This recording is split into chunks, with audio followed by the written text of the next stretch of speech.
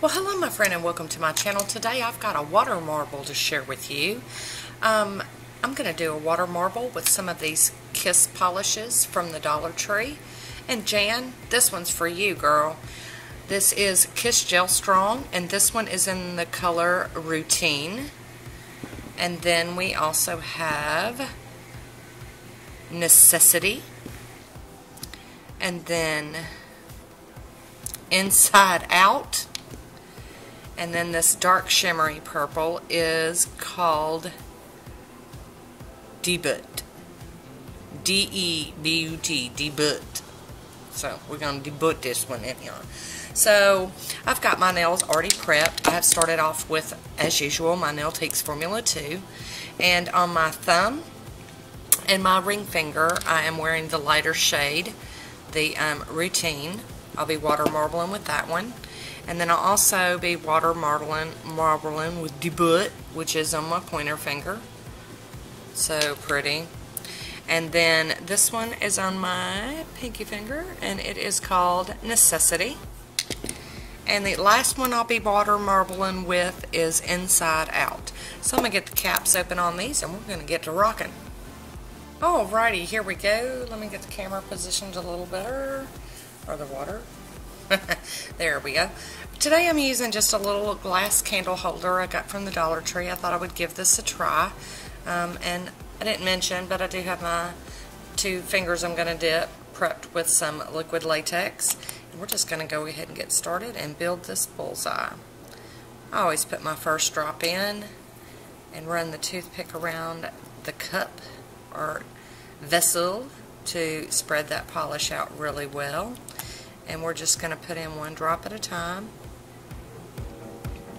and let it spread. Stop spreading before we add our next drop.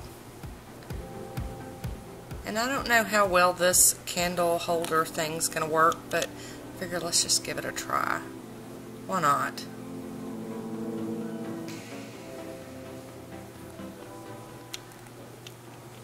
I just decided I would go all purple today. Just rock it on out. I do love me some purple, so. And I did some playing with these, with all the gel polishes from the Kiss brand that I had. I did some playing with them today, and all of them seem to work well. The shimmery ones, the creams, they just all seem to work really nice in the water. They don't dry too fast, which is something you're looking for when you're water marbling. And I did one full round of all of them, and I'm going to probably get lucky and put just a couple of more drops in here. I believe we'll stop right there. Today I am using my little water marble tool that I got from, I believe it was Beauty Big Bang. I just drew a line straight from the top to the bottom, and then I'm going to do one out to either side. Kind of makes a starburst pattern, and then we're going to draw in from the outside into the center, and I dip down, kind of make that polish grab a hold of each other and, you know, clean it up a little bit. And I do believe that's where I'm going to leave this one today. So I'm going to try to find the spot I want. Just going, and I know this is an awkward position. I'm going to dip down in, take it over to the side, and I hold the glass with my thumb and my ring finger. And like I said, these dry really slowly, so you might need to blow on the top of the water to get it to dry to where you can clean it all up. You definitely want to get all this up so that it don't land on top of your design and mess up what you're trying to do. I do have a little bubble in here. I'll pop it and dip it down in. And there we go. That is the thumb. And I am going to move this little cup out of the way so I don't knock it out and dump that water everywhere. I'm going to use this little toothpick and just run around and break that seal of the polish so I don't remove it when I go to take my latex off. Alrighty, now for the tricky part, getting the latex off without getting into my design. I'm using some little scissors just to kind of trim this up a little bit, because I did go all the way around my thumb. And then I'm going to use my little tweezers to grab hold of this and carefully remove it to reveal not much mess to clean up. Yes. Alrighty, we're going to move that cut back over here. We're going to do that one more time. I hope this video don't end up being too long. I am just water marbling the 2 fingers, so hopefully it'll, fingernails, hopefully it didn't spill over into too long of a video. We're just going to do this just like we did last time.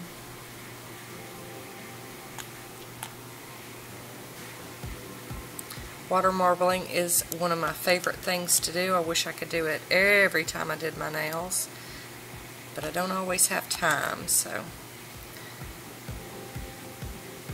there we go. Starting our second round of colors. That one's not done spreading yet. I do like to let them stop spreading so much before I do my next drop, because it will distort the bullseye a little bit.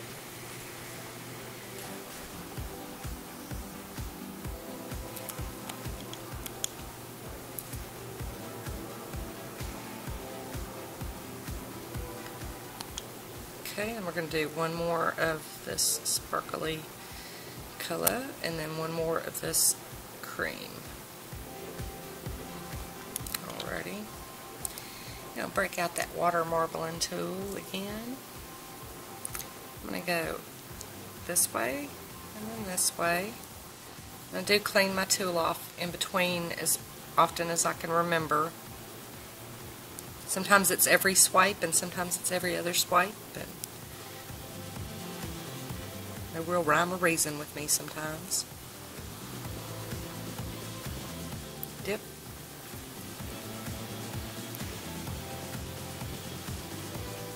Oop. That one kind of pulled a little bit. But that's okay. I do believe there's going to be plenty of spots. So I think I'm going to turn this cup just a little bit so I can get where I want. I'm going for this flower one right, petal right here. Dip in.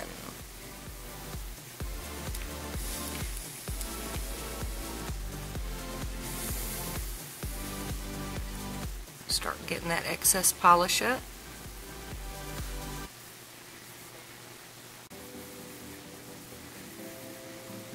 And I am just using regular old tap water, but it's been sitting in a bottle for a little while. It is room temperature, I suppose. And there we go. I do have a little bit of bubbling on this one. We will address that. First I got to get this latex off.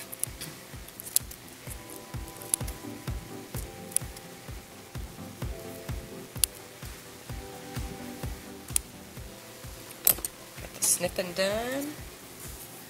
Get this.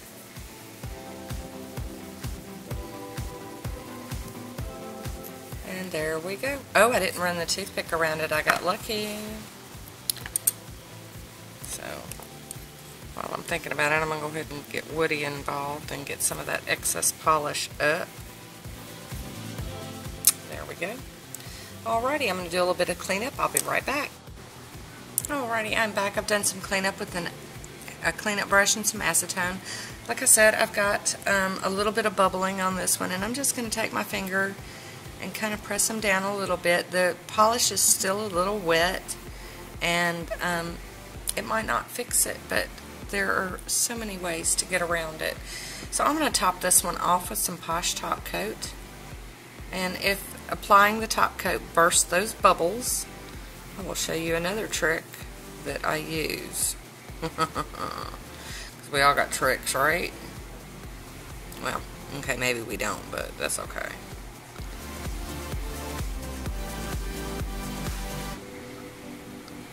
Alrighty, and I'm going to cap my end.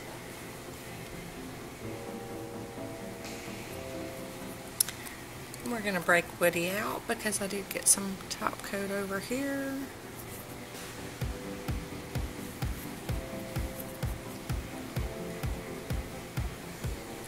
So there we go. Little bit of dragging when I think that bubble right there popped, and I think it did a little bit of dragging, but you know what? That is okay.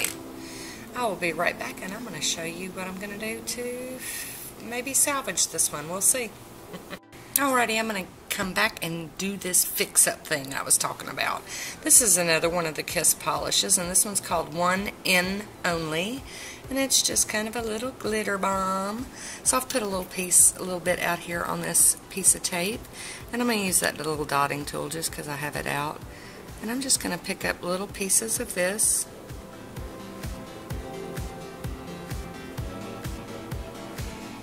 And dot it in where I can.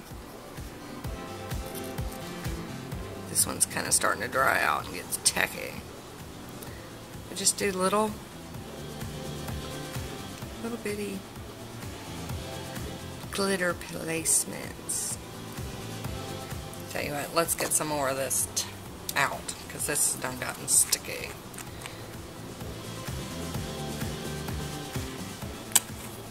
But you could, you know, use loose glitters or whatever, you know, or fish stuff out of other, you know, other polishes of yours.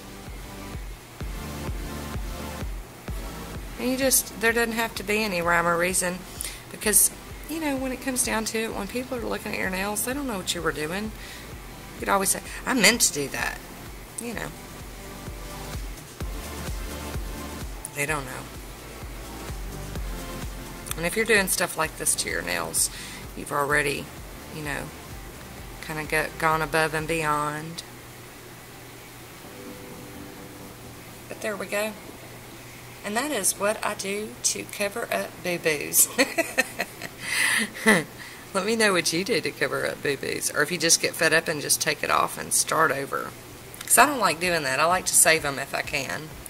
So I'm going to let that dry, and I'm going to top coat it, and I will come back with my swatch photo. Be right back. Okay, I just can't leave well enough alone.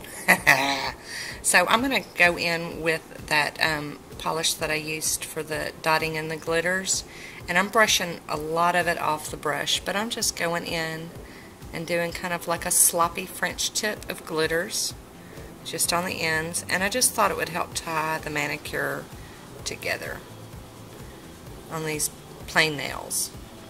Well, I say plain, they were beautiful, but you know, just kind of did that just off freehand with the brush, you know. So there we go. Now I'm going to top coat them and call it to done. Alrighty, here is my final manicure. Sorry I'm doing the claw pose. It's not the most beautiful, but I wanted to show you both the thumb and the ring finger as the accent nails. And look at that glittery goodness. I love it. I'm very, very happy with it. So, hope you enjoyed this one. Leave me a comment down below. If you like this kind of video, give me a thumbs up. That way I know. And until next time, be good to yourself. I'll talk to you soon. Bye.